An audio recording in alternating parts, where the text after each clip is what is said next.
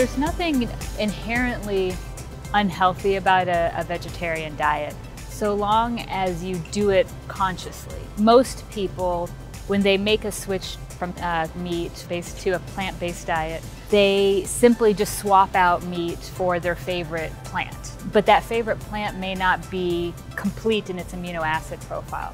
You can't just eat beans and rely on beans, whereas if you're an omnivore, you can just eat a 3-ounce steak and you get everything covered in one shot.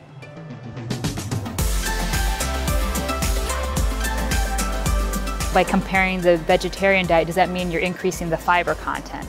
If you are, then you're definitely going to have a difference in the gut microbiota. If the fiber is kept constant, but you're just changing other carbohydrates, starchy carbohydrates, you'll induce a different kind of microbiota change. So it really depends what aspect in these test studies is actually the difference between the omnivore and vegetarian diet. But yes, you do see gut microbiome changes.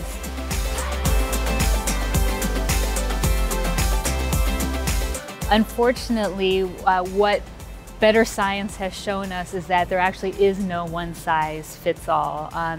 Multiple studies in humans have shown that no two people will respond the same to the same diet. None of us had the same body chemistry. How we were born, were we born by C-section or vaginal, were we breastfed or were we bottle-fed, all those things sort of affect the provenance of our microbiome and how we will respond later in life to the foods that we're introduced to.